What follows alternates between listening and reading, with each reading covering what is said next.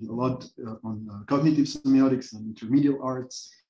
He has done a lot of supervising in semiotics in art and technology and in cognitive science.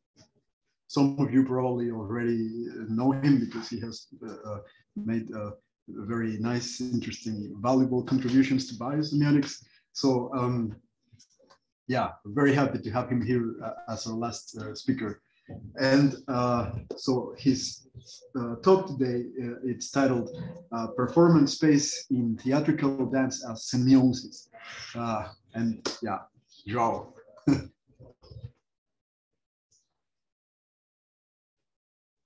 You are muted. No, we cannot hear you. Okay, okay. Can I mute him?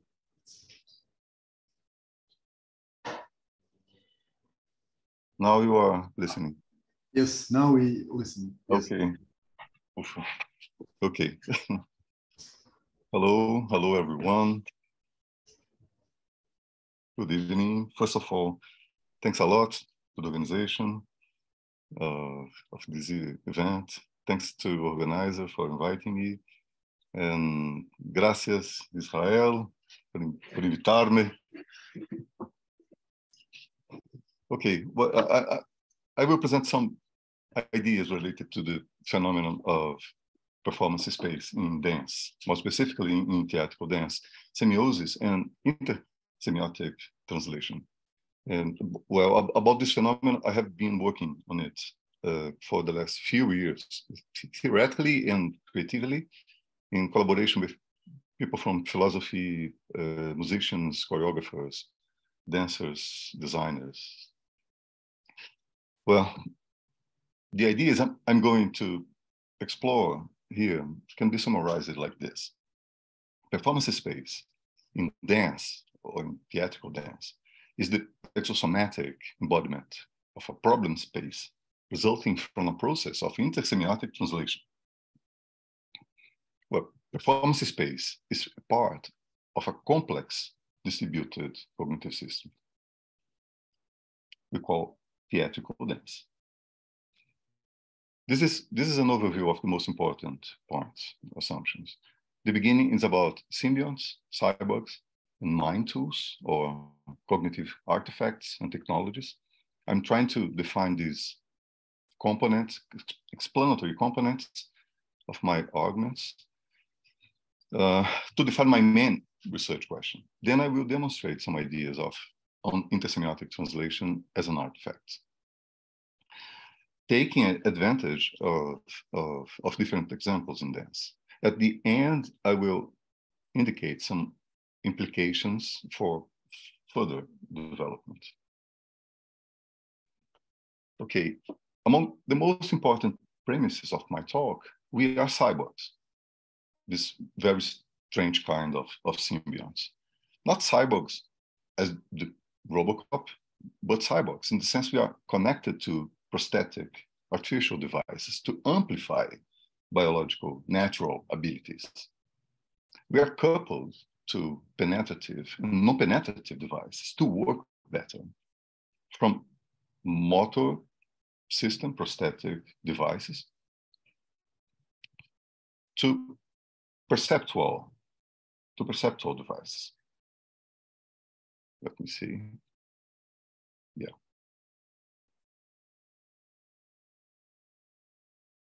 But I'm not talking just about this kind of symbionts, a mix of biological, mechanical, electronic, or digital penetrative device. We are cyborgs in the sense we are connected to prosthetic artificial tools to amplify biological abilities. Glasses to make vision better or more efficient. Sticks, like walking sticks, to navigate in space, in urban spaces. Old-fashioned maps to localize the best network of stations, metro and interconnected stations, or a combination of technologies, like real-time interactive tools as responsive maps, There are very good examples of non-penetrative cyborgs, cognitive cyborgs technologies. For Chalmers, for David Chalmers, who is one of the main important authors of extended mind hypothesis, perhaps the camera of my iPhone can serve as an extended perceptual mechanism, as probably everybody here knows. Even our bodies, or part of our bodies, our hands, we use as tools, thinking tools, to distribute complex cognitive processes. We use, as the Nobel Prize, Richard Feynman, the winning Richard Feynman, we use our own body for representing, conceptualizing, and for reasoning with these concepts or representations. As the climber Margot Hayes, using her moving body to anticipate the climbing of Mount Biography.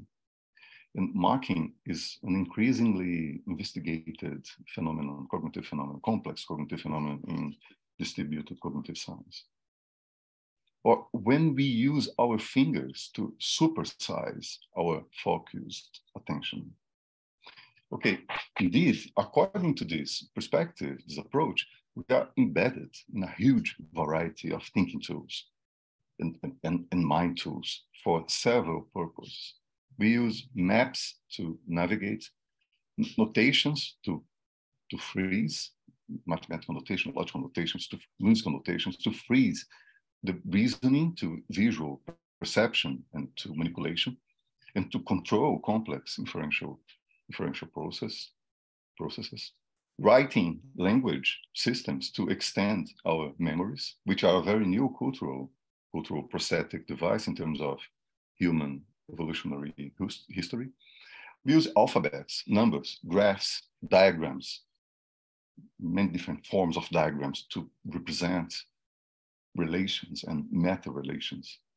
More trivially, we design and we use checklists, tables, pharmacological drugs and plants, cultivated plants, to change our conscious states, to increase our attention or to relax. Even the space we use to organize and categorize our thoughts and actions.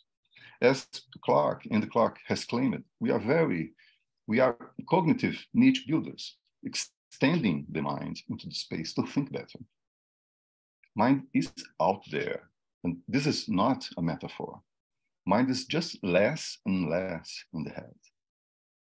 Although this evolutionary history, or the evolutionary history of this ability, or this morphological trait is quite old, and we find niche builders, niche that are constructed to improve skills and performance in many taxons. As Starelny, philosopher of science or biology, Kim Starelny, has suggested, although other animals engage in niche constructions, it is only in the human species that we see this potent, cumulative, runaway process of epistemic engineering. In our version of this phenomenon, very inspired by Peirce's semiotic cognitive externalism, we are semiotic engineers who think better. At this point, and according to my main working ideas, working hypothesis, intersemiotic translation is part of this process. Intersemiotic translation is a cognitive artifact. As we know, intersemiotic translation was defined for the first time by Roman Jakobson, the Russian semiotician, in 1959, to describe transmutation of science structures from verbal to visual systems. But in the last decades, this term, this theoretical terms, has acquired other limits or other designations, and has been used to refer to several forms, several processes of translations. It means among different systems or systems of several ontologies. According to our view, and this is the core of my argument, intersemiotic translation can be described as a pump a pump designed to distribute creativity in arts. Of course, we are very inspired by, among others, authors, inspired by Daniel Dennett's ideas and his book about thinking tools, intuition pumps, and the general notion of mind as a set of tools. And Clarke's ideas, and his books and many papers about cognitive artifacts. But our major influence has been early Peirce's process semiotic and his externalist theory of cognition. Let's take here a quick detour into Peirce's philosophy of sign process and just go through some of the premises of the so-called semiosis and the active semiotic externalist notion of mind. Well, according to Peirce's cognitive externalism, mind is semiosis. Mind is semiosis in a dialogical, materially embodied form, and cognition is development of available semiotic material, artifacts, tools, technologies, in which it is embodied. Peirce, and we have claimed it in many works, papers, and lectures, Peirce is a kind of avant-garde distributed cognitive scientist.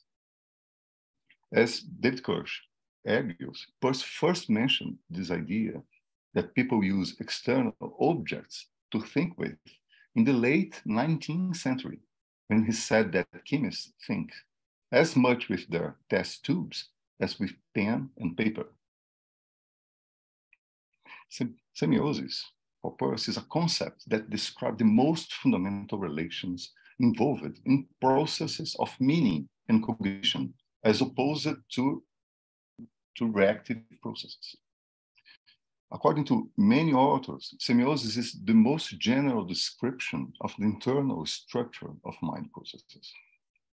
An important implication of this fundamental premises to that intersemiotic translation is semiosis is that this premise shifts the focus of our framework, our explanatory framework, from science to semiosis, to the action of science.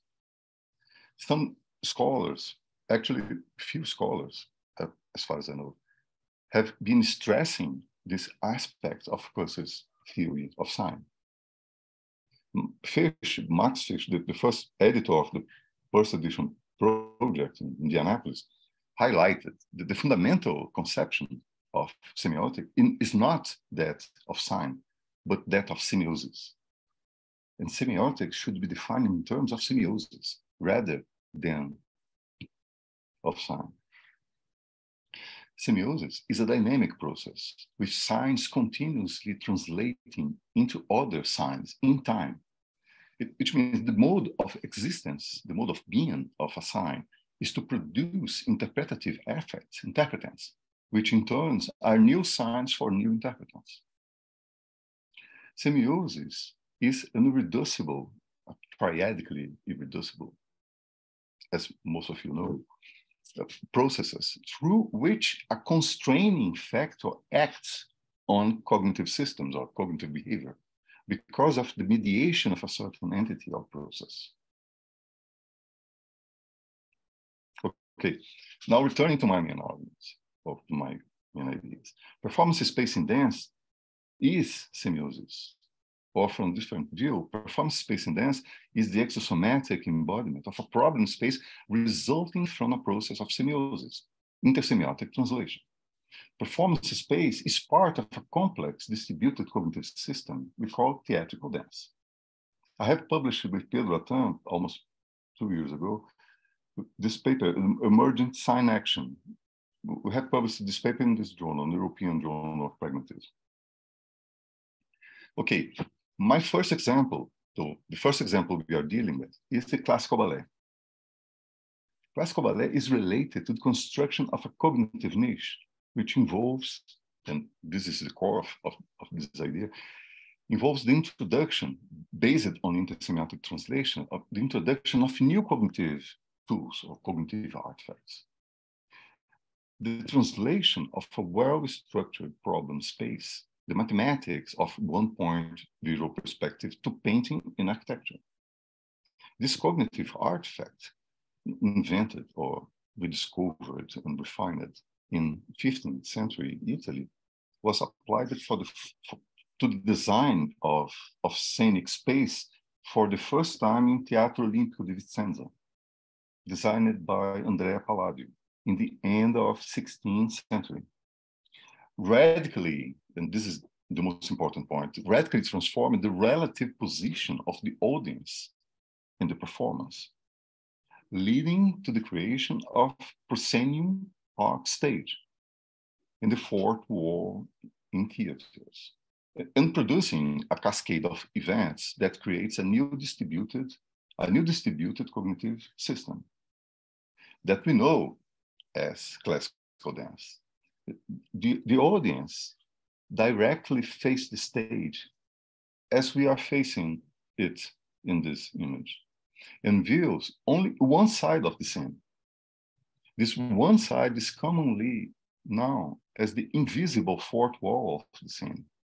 This cognitive artifact, the one-point perspective, transforms the fourth wall into a canvas. As a consequence of the introduction of this artifact, a radically new cognitive niche and a new set of problems were inaugurated, including a new hierarchy of spots on the stage. But the center is much more important than the corners. Now, there is a new hierarchy of locations. This is related to a new hierarchy of dancers. The first dancer occupied the center and the less important dancers framed the scene, occupying the periphery of the stage. But this new system then favors the emergence of new motor vocabularies, of new vocabularies of dance movements. As you see, a new vertical morphology of movements, transforming the dancer in an ethereal figure, which in turn creates a demand for the introduction of new cognitive artifacts, and new tools. For example, the point shoes to support new vocabularies or new motor vocabularies. It contributes to more changes in the elevation of dance technique. Well, typically this is a causal looping, a strange causal looping between an ecosystem of movements and an ecosystem of tools and artifacts. What we see here, and of course, this is a very simple model, no? Can be described as a cascade of events where intersemiotic translation of a cognitive artifact, one point visual perspective in arts and architecture, inaugurates a new set of problems or a new problem space in theatrical dance, yeah, or a new cognitive niche, the classical ballet. Next example.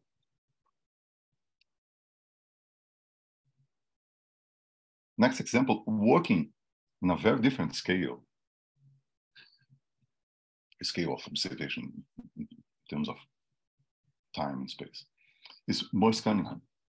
Cunningham is one of the most important choreographers of the 20th century. He produced innovations, historical innovations in composition, syntax composition, vocabulary of movements and water vocabulary, the relation with sound entities and processes, and of course, the performance space. He used the I Ching from the Chinese Book of Change and other tools, many different tools, as an artifact to introduce chance operation, random effects in dance compositions. The I Ching is used as a methodology, an external methodology for choreographic creation, a kind of proto-computing tool to explore new problems in dance, new syntactical problems in dance. According to Merce himself, by externalizing chance procedures, I have distributed the authorship of the processes. In fact, many external artifacts were applied to a set number of components. such as sequence of choreography parts, sequences of movements, movements duration, movements directions, location, the dancer's location, the choreography sequence, the speed of choreography sequence, and number of dances in each sequence. Here you see some scores for Sweet by Chance, a choreography from 1952. But dancers' location were determined by chance using many devices and protocols. According to Peirce, Sweet by Chance is exactly what the title says. In applying chance to space, I saw the possibility of multi-direction. Rather than thinking in one direction, which is exactly what happens when you dance in a proscenium frame with the fourth wall in classical ballet, it means to the audience in a proscenium frame, direction could be four-sided and up and down. But as we know, João Queiroz was systematically exploring the use of several tools to produce random effects in music some years before Peirce. We also know that Marcel Duchamp had been exploring chance operation as an external methodology in visual arts even before Queiroz. So we are talking about a translation, an intersemiotic translation, transmediation of protocols and procedures, or a translation of problem spaces from visual arts to dance through Queiroz's music. In our simple model, in our simplified model, chance procedures and protocols translated from Queiroz's music modify the distributed cognitive system of Cunningham's dance. Again, what we observe is a cascade of events based on the translation of a cognitive artifacts, a thinking tool. In this case, chance operations translated from music, Queiroz's protocol, and impacting dance in several ways, and inaugurating a new set of problems. The sequences of performers' actions are changed, the hierarchical structure of performance spaces is reframed, the relations between music and dance are reconceived.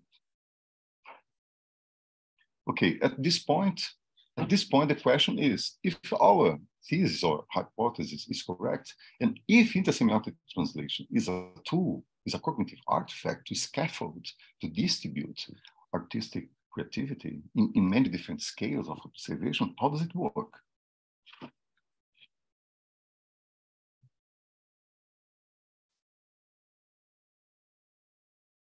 Intersemiotic translation is a meta-semiotic artifact in two aspects, at least two aspects. First, it is semiosis, about semiosis, poetry about music, film about literature, and so on. Second, the process of translation can reveal properties of the translation source and targets, and works thus as a way to investigate and experiment upon semiosis. Intersemiotic translation is a cognitive artifact with the epistemic function of improving understanding about the translation source, its material properties and systems of signs, and about the translation process itself. Intersemiotic translation allows metasemiotic operations of a critique and analysis of semiosis itself. As a kind of projection or projective augmented intelligence technique, intersemiotic translation works as an anticipatory and predictive tool, anticipating new and expected events and keeping under control the emergence of new patterns of signs or semiotic processes. In fact, artists use many strategies to reduce the amount of data at their disposal. From this perspective, intersemiotic translation decreases the complexity of the niche. At the same time, it works as a generative model, providing new and expected surprising data in target system. I would say providing competing ideas. translation allows the system to generate candidate instance for new experiments. From this perspective, intersemiotic translation increases the complexity of the niche, of the cognitive niche. Finally, it works as a problem-solving strategy, framing new set of problems to be investigated. According to our description of Mercer's intersemiotic translation of chance procedures, based on the use of I-Ching, this process provides anticipation of random effects based on cage exploration, systematic explorations of chance protocols in music, generation or production of competing ideas and candidates in several descriptive levels, from composition, from syntax composition to motor vocabulary, and a new set of problems. A new set of problems introduced by the translation of chance procedures are related to unusual dance syntax organization, forcing the dancers to acquire new motor skills and coordination, a new relation between music and dance. Dance as body movement is dissociated from anything else, and a new hierarchical structure of performance space, reframing the nature of observer positions.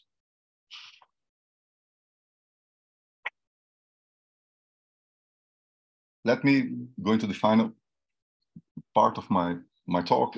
Now, let's extract some implications of these ideas, the ideas that I have presented here. They branch out to a broad array of fields of research, which are strongly interrelated, of course. I will point out some of them. Our approach suggests a new relationship between two emergent fields, intermediarity studies and distributed cognitive science. This relation, hopefully, leads to a new research agenda and a new set of research questions, considering translation as a cognitive artifact to scaffold artistic creative processes in several time scales in distributed cognitive systems. In cognitive semiotics, in cognitive science, more specifically in creativity research domain, artistic creativity processes are described, according to our perspective, our approach, as an inferential, non-psychological process, externally distributed and strongly based on the action of different types of cognitive tools, of cognitive artifacts. In philosophy and history of arts, the attention is not centered on a history of ideas, neither centered on relevant properties, nor in a history of representational attributes and structures of art movements. The attention is actually centered on transformations of ecosystems of artifacts that scaffold the activity of distributed cognitive systems through intersemiotic translations. The attention is centered on transformations of cognitive niche that shape the activity of artists through intersemiotic translation.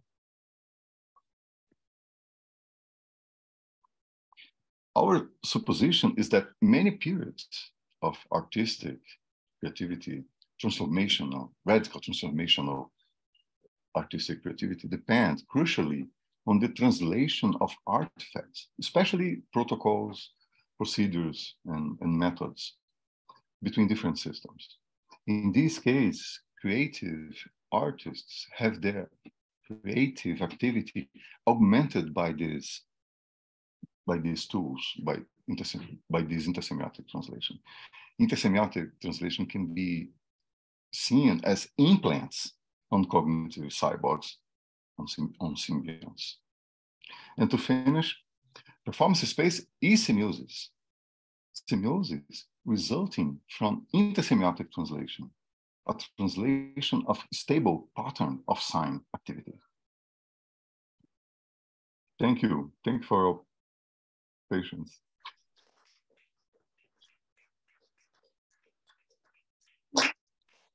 Thank you. And so we open now. Thanks a lot, João. And now we open the floor for questions. We have one from Tartu already. So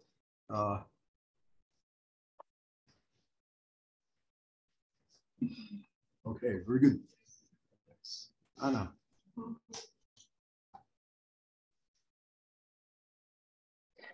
Hey, can you hear me now? Yes.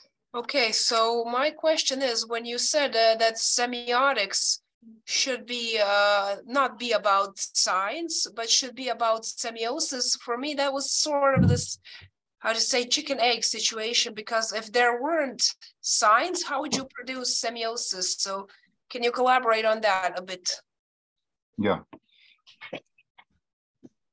Yeah.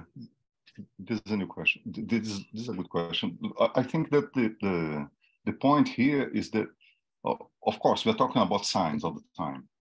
But the more important point, I think, is the sign, its structure, materiality, and substance. The sign itself is a kind of secondary, the process of transformation of science is the most important property in this case.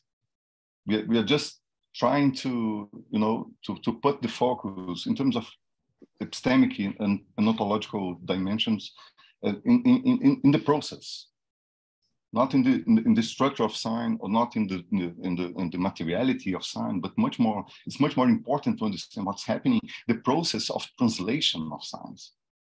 I would say that this is just a kind of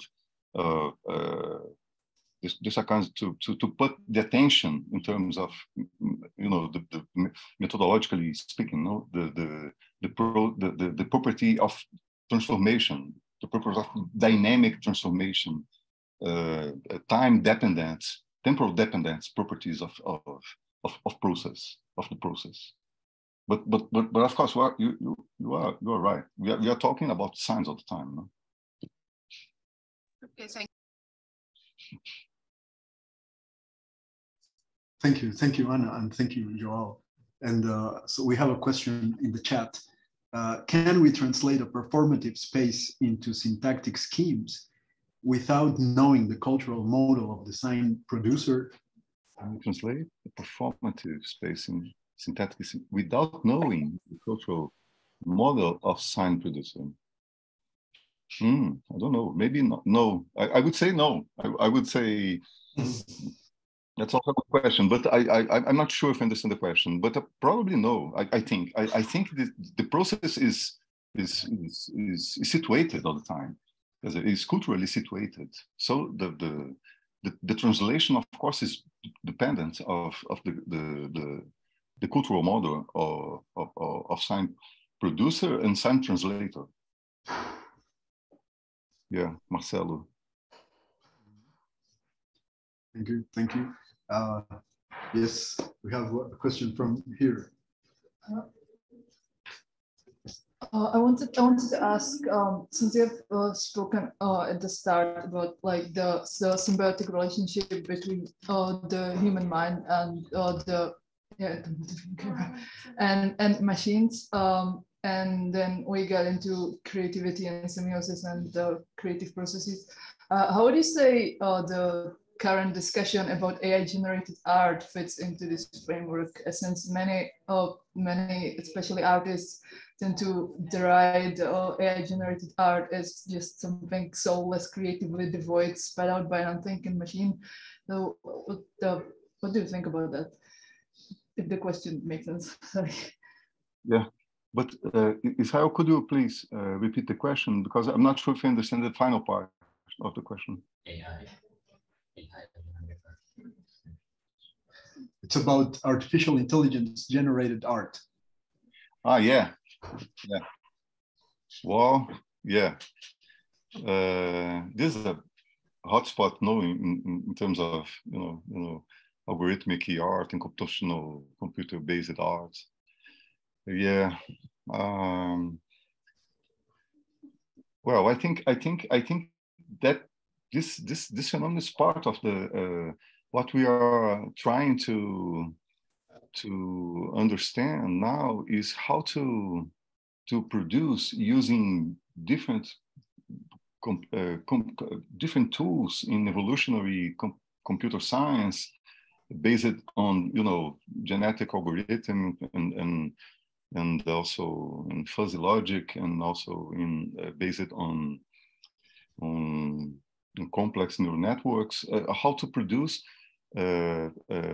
different forms of combinatorial, transformational, exploratory semiotic processes, or art static processes. And good examples of especially in electronic and algorithmic music, there are good examples of very interesting examples of different strategies and methods to produce creative music. I'm very, you know, I'm very optimistic, I would say, about the next years. But of course, I didn't answer your question. I really just wanted to know your opinion, so thank you. Okay, thank you. Thank you for your question. Thank you. And do we have, so here, Tyler has some very interesting activities about randomization and writing, and there are even some workshops with the of writing that involves this randomization. So I'm sure he's really dying to ask some questions. No, I can't. But okay. may I just one comment about the last question? Yes. I have published very recently, but in a Portuguese journal on language processing, a small paper on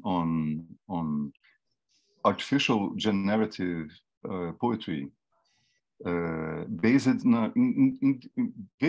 a very different but very simple computer strategies to make poems. I can send. I will send you, Israel. I will send you this paper, and please distribute in this group. Maybe it's a good idea. Yes. Yes, definitely. Yes. Okay. Yeah. Hello, Professor. I really enjoyed your presentation. Thank you so much. Thank you. I'm a big fan of your work. And I think the topic of transmutation or intersemiotic translation is very important for our group. We also had a Semiosalong series just about this topic 2 years ago. And I also know that you are into, or you used to work in biosemiotics. Yeah. So I wanted to ask you whether this work on the chance or randomness was inspired by Peirce's evolutionary theory, the stochastic evolution by chance. Is there some connection?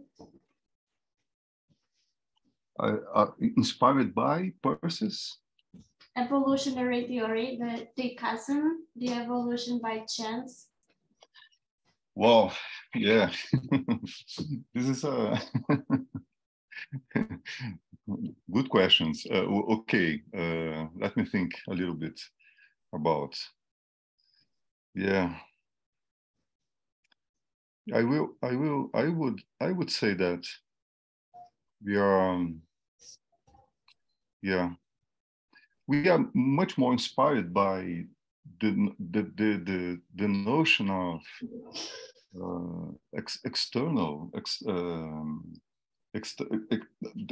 the notion of external mind. Of course, the notion of mind in Peirce's theory of cognitive semiotics is very based on ontological principles, you know, developed in his metaphysics. And of course, the notion of theism and cynicism foundational notions in metaphysics.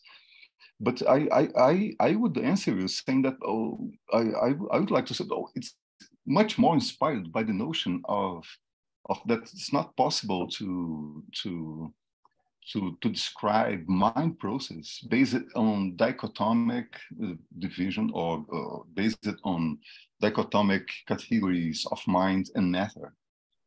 It's much more inspired by the notion of semiosis or mind as a kind of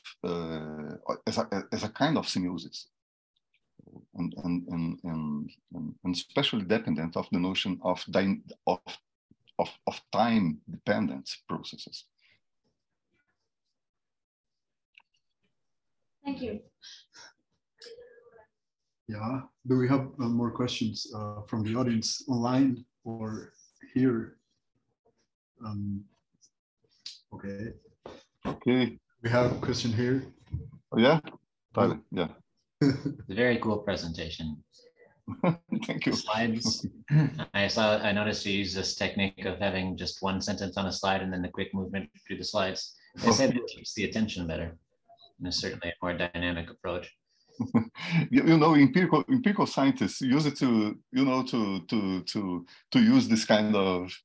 It's very, yeah. It's a good strategy to keep the attention, you know, in focus. Yeah. Yeah, I was struck by the example you used of this performance dance artist that uses the I Ching to randomize the positions on the stage. Yeah. I noticed a particular hexagram, but then I guess it kind of relates to one question earlier from Anna about sign versus semiosis. Yeah. Of course, we can emphasize transformation and say that the interpretant is our main interest. At the same time, the artistic object is defined precisely by somehow it's designed to produce an interpretant, and thus we can describe the structure of the signification at a formal level of an artistic object insofar as it somehow is designed because of its, I don't know, recursive structure, self-referential structure. Somehow we can describe synchronically what produces this dynamic process or a diachronic process. And so if transformation is our interest, it can be described either at the level of semiosis or at the level of the synchronic. And that's what makes artistic objects so interesting. But anyway, that's what brings me back to the I Ching. I noticed you had a particular hexagram. Can you see this hexagram? Yeah, exactly. Yeah.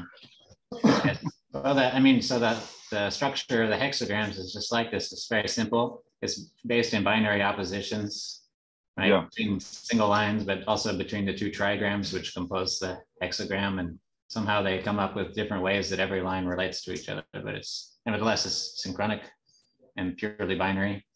But anyway, this hexagram represents holding together. Represent what? Holding together. Holding together. Oh. Yeah, I don't know. I know it was on your slides. Yes. I had never translated that specific I Ching to understand what exactly is happening. Yeah, that's a good point. Yeah. That's really fabulous. I think a perfect presentation to cap off the whole series. So thanks. Thank you. In that specific case of tweet by chance, in our paper we are exploring this idea that the object of that sign is a kind of, is a historical trajectory of the history of performance space after the introduction of one-point perspective in the design in theater. So the object is a structure that you can see when you are translating using new cognitive tools. It's very iconic in this way. I mean, because you are observing the transformation of a history in terms of production of new interpretants and of new interpretative effects, based on the introduction of these and others hexagrams. Yeah. Yeah, and I was really struck. It's hard to put the finger on exactly what it was, but your use of the notion of prosthetic limbs or other prosthetics or tools, external tools, in order to facilitate the process of transformation, as though a constraint needs to be introduced between the interpreting subject and the external world in order to modulate this transformation, the transformon. Yeah. The I Ching's perfect example of this, but yeah. Yeah, we could. Yeah. No, you are right. I mean, the the idea, the general idea is that, okay, we are embedded in a fantastically huge paraphernalia, enormous, a huge variety of different tools to do, you know, anything in terms of motor skills, in terms of mental processes or complex, simple or trivial processes of, you know, of cognitive tasks. Yeah, and we depend on, we depend on, it's almost impossible to imagine any kind of activity without, you know, without tools, without, we have to be coupled to mind, motors, and, you know, perceptual artifacts. Yeah. Yes. Okay. Okay. So we have. Thank you, Tyler, for your question. We have a comment or a question. I'm not sure in the chat. I will read it. It says it's from Norihiko Kamaya, and it says, I'm exploring whether it is possible to translate umwelt of living organisms or machines into human physicality.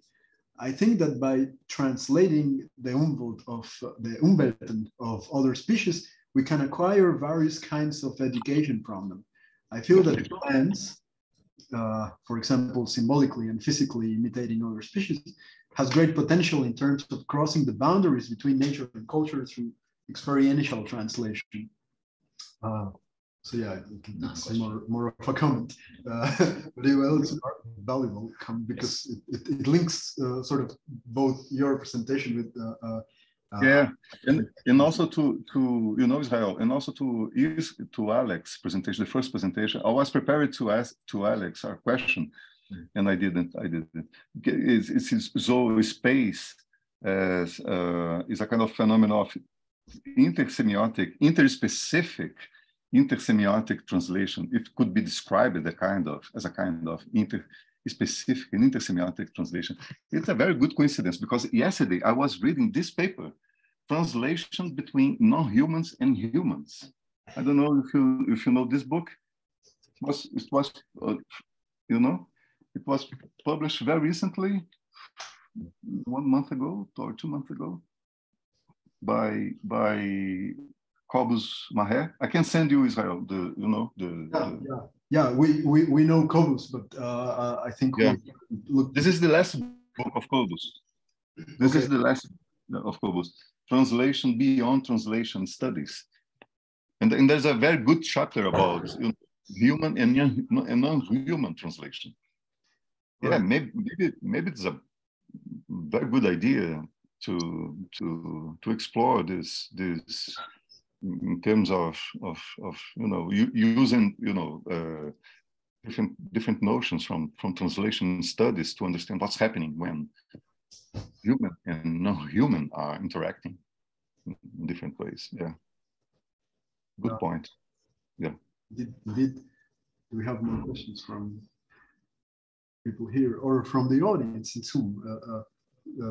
Yeah, because I have one question, but it's yeah, I mean, I don't know if it's really a serious question, but so because when you were talking about Cage and Cunningham and all this, I immediately, just because of Cage, I was thinking of Arto Lindsay's music as sort of a problem of translation from Nova and Weber and like so sort of this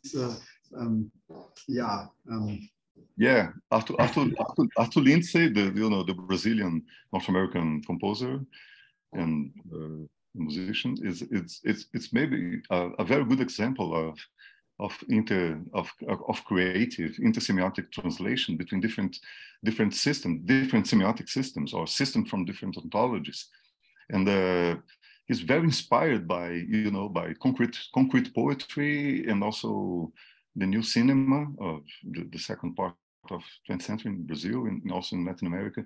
Yeah, this is a very good example to be explored. I never saw, you know, I never saw a paper, academic paper about Lindsay using these, you know, these apparatus.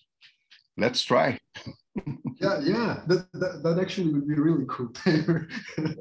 There are many examples. There are many good examples of this kind of operation to model, to explain, you know, the emergence of new paradigms in arts or new movements, static movements.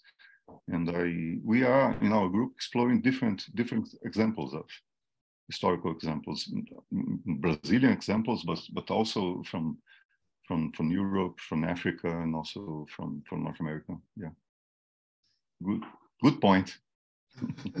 Yeah, great. So we have time if there are more questions. So not really.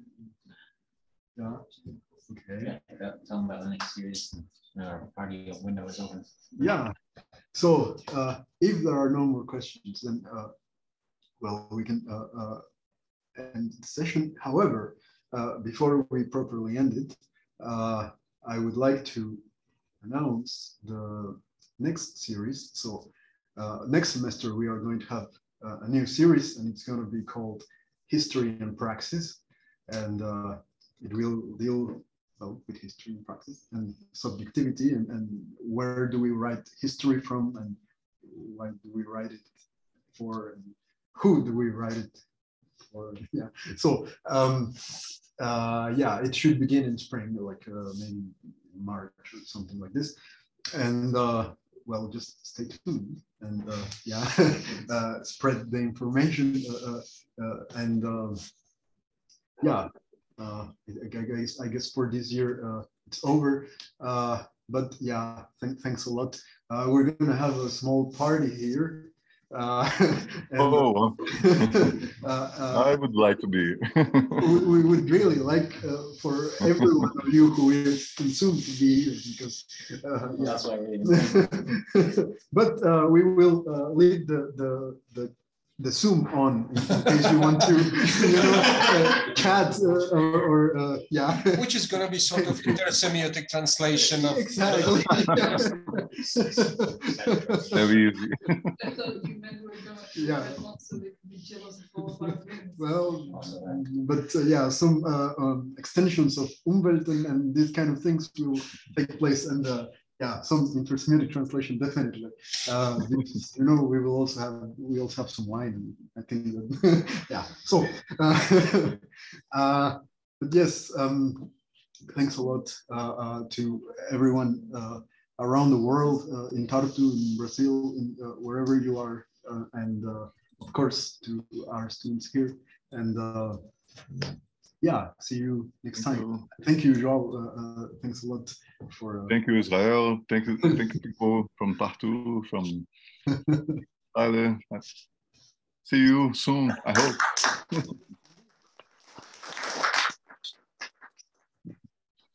Bye-bye. Yeah, summer will be full of events in Tartu and here. So yeah, I hope. Yeah. Yeah.